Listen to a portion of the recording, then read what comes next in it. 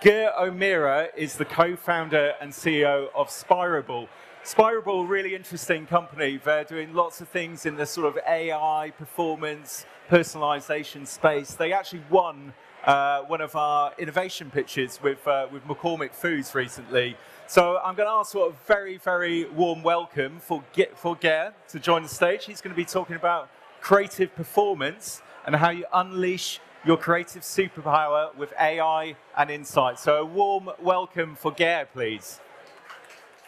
Thank you very much. Good afternoon, everybody. Excited to talk to you today about creative AI. When we think about creative, even going back to the 50s, the smartest admin understood that creative was a powerful force, and it's what drives performance and outcomes for brands. And if we think back to the last couple of decades, you can remember some of the greatest advertising campaigns. The Milky Bar Kid, the Coca-Cola guy, Cadbury's Gorilla, etc. And why can you remember that as a question? Well, Google and Facebook have crunched a lot of data, and they understand that about 70% of the performance of your campaign is down to the creative. Are you creating a story that's compelling and going to get attention for your audience? And if you can do that, you're going to get the results for your brand. And I guess the question is, well, why isn't everybody doing that? If creative is so important, why isn't every brand knocking out great creative time after time? And the reality is there's a lot of challenges around coming up with good creative and good storytelling. And a lot of them have to do with the fact that it's a very manual process, it's difficult to scale, and you're depending on your creative person to keep coming up with new ideas. And no matter what you do, there's a bias built into your creative team. And over time, it becomes very difficult to scale that creative process.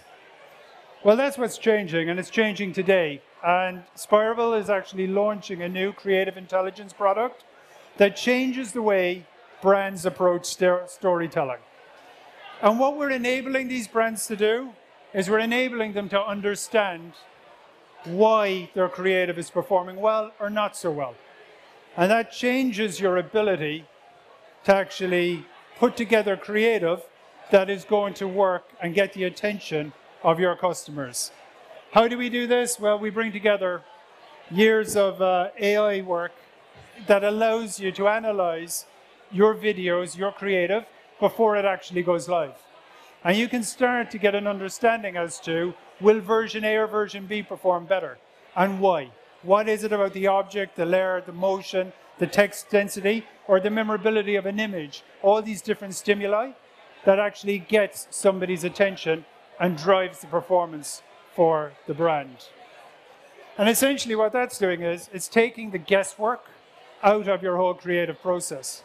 Because now when you're inside Spirable in our template builder, building your story or your video template, you've got an AI assistant that's essentially guiding you along and telling you this particular asset over this one is going to get more attention from your audience. It's going to drive the performance. It's going to be good for your brand outcomes. And it's guiding you through that journey right from the start as you're building your template. It's telling you, okay, this asset over this asset is going to be more effective. And we break that down then into 3 different areas. The first area is around computer vision. So that's that looking at all those assets, looking at how you're putting your template together and giving you insight into what's going to work the best. The second thing we're doing is we're looking at, well, what worked well for you as a brand in the past? So historically analyzing all your creative and figuring out, as a brand, this is what works well for you, and giving you that insight that guides your future storytelling. And the final area, and what we're layering across the top of all this, is all that knowledge that is out there from the likes of Facebook, Google, etc., around best practice. So giving your creative team the guardrails that's allowing them to create a story that's more likely to perform better for your brand. And the question is, okay, well, how can we prove that this works? And well, I'm going to show you how. And this is from our work with Aldi, the grocery retailer. Over here, what we have is, we've got an example of a dynamic video that they put together. This is what their creative team sat down and came up with. Using the Spirable Creative Intelligence product, they were able to analyze how likely is an audience to engage with that video. What is the attention curve? And the graph that you see there is the attention drop-off. So you can see, if you put this video live, the likelihood is, at the start, you're going to get these peaks of attention. You're doing really well. Your audience is focused on your creative. They're engaging. As you get to the middle of the video, there's a massive drop-off. And the question is what? Now, there's a whole load of stimuli going on there. You've got animation, you've got text density, you've got imagery. And what the platform is doing is flagging that it's the actual image that is causing a drop-off in intention. So what Aldi did was, they took that learning and they created a new example, a new version of their actual video through the Spirable template builder by removing one of the scenes and replacing it with another scene.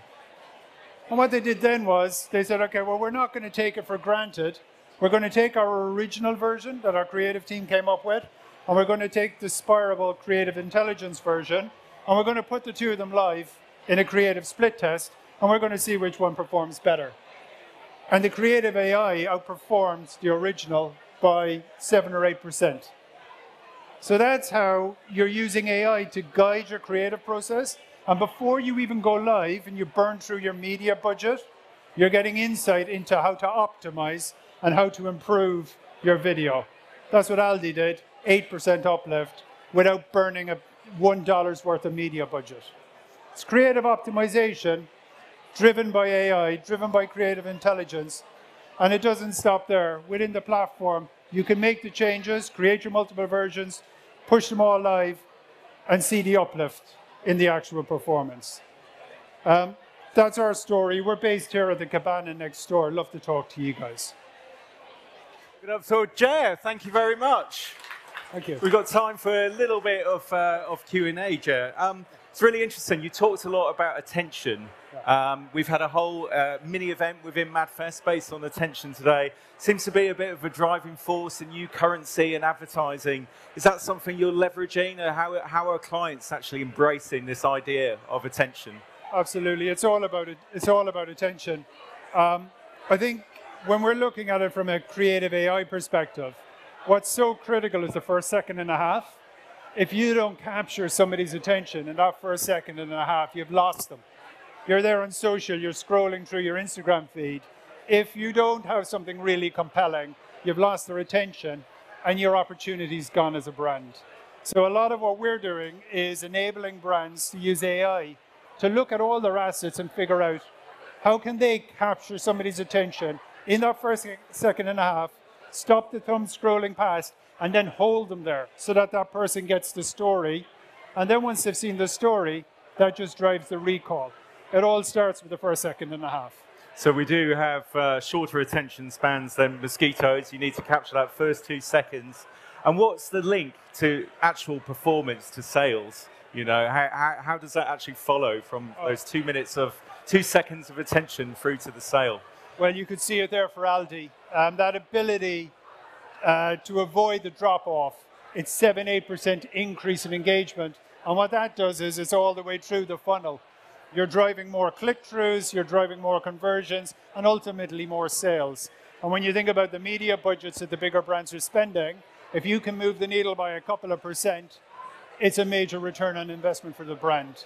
So attention at the end of the day equals ROI for the brand. And we've always suffered, perhaps as an industry, of this church and state relationship between technology and creativity. We had Rory Sutherland talking about this yesterday. What does the whole industry, particularly agencies, need to do to actually have a much more fruitful relationship between technology and creativity? Absolutely. You know, the creatives aren't going away. So Dan, the creatives are going to be there. They're coming up with the big ideas. They're coming up with the modular assets. They're out there shooting assets. But what you're doing with data and AI is you're giving them a steer as to what works best. So before you even go out and shoot your assets, you're looking at a historical analysis of what's worked well for you as a brand in the past. So now you're more focused and your decision making is driven by data on what actually drives performance. The creatives aren't out of a job, but what they're doing now is they're supercharged by data and AI, so they focus on stuff that's going to work. And it changes storytelling. It's a better story. It drives performance for the brands. So the future is, it's not going to be robots building the whole creative output. What it is it's humans supercharged by AI and data. We had LiveRamp talking just a moment ago, and we were talking about the sort of complexity of the ad tech ecosystem and all the things that you need to worry about. I mean, is this just another thing that marketers need to think about? How can it actually make people's lives easier? Yeah, you see, I think, is it just another thing? Well, I think it's probably the main thing. It's Google said through their research that 70% of performance is driven by the creative. So you can be optimizing your media all day long, but unless the creative is right and is compelling for your audience, it's not going to get the results. So, as far as we're concerned, as far as Google's concerned and Facebook's concerned, it starts with the storytelling. It starts with the creative. And then after that, you can refine and you can tune it and you can optimize it, but it starts with the story. And how do you actually scale this stuff? How scalable is it? So that's a very good question. And that's where Spirable started, was in the scale side. So we're a data-driven technology. And essentially you create a template, you push the data through it, and you create thousands of versions. And that's how you scale it. You use technology, you use data, and you take the good ideas, you bring the AI together with it to optimize it, and then you push the data through the technology and you create thousands of versions. And that's how it works. Without the technology, it's impossible. You can't do it manually, you can't work at the scales, and you can't keep it repeat every day, every week, that performance without the technology and the data behind it. Big theme of this event, I think in particular, and lots of the conversations that you follow online, it's around brand safety. Obviously, we're putting a lot of trust in the machines here to deliver the right creative. How do you actually avoid the wrong creative being in the wrong place at the wrong time? It's a very good point, and obviously, we've built a workflow that has a focus on, quality control, testing, and putting those checks in place that make sure that the right video goes to the right audience. So that's a big part of it. So QA testing and making sure that the brand is on, the creative is on brand is key. But also then what we've done is we've built into the technology the client's brand guidelines to make sure to add those guardrails, to make sure that what the machine is generating isn't starting to, go off the reservation and starting to create content that doesn't align with the brand. So you've got a combination of technology, keeping it on brand, and then you've got that QA step, which gives it that human layer that can double check that everything is spot on before it goes out the door. Fantastic. And I'm going to ask I guess, a fairly big question. I mean, quite a lot has happened in the world recently, and a lot of brands, are they making decisions around where they place ads, their creative, based on old patterns of human behavior? What sort of data are you collecting, and how can that actually inform future decisions and where the world is going right now? It's a very interesting Ended on question. A big one, sorry. Yeah, no, it's a very interesting question, and I think we started the presentation talking about the 1950s. Certain things haven't changed. People love a good story, Dan, and that hasn't changed and that won't change. But how we tell a story has changed, and how we distribute it across the channels, etc., is changing very quickly. So, I think storytelling and good storytelling hasn't changed, but how you approach the process of building the story and where you're going to push that story out to has changed very quickly. And even what worked 3 years ago won't necessarily work today. So you have to keep on top of it. And as a technology company, we're always looking to the future. And, we're talking about video today. Very quickly, who knows what the formats will be in the future or where it will be pushed out. It's Instagram, Facebook, Twitter, Snap, YouTube today. Who knows where it's going to be tomorrow. Fantastic. We're just about out of time, Jer. I'd like everyone to thank Jer for a fantastic session. Thanks, Jer. It's been a pleasure.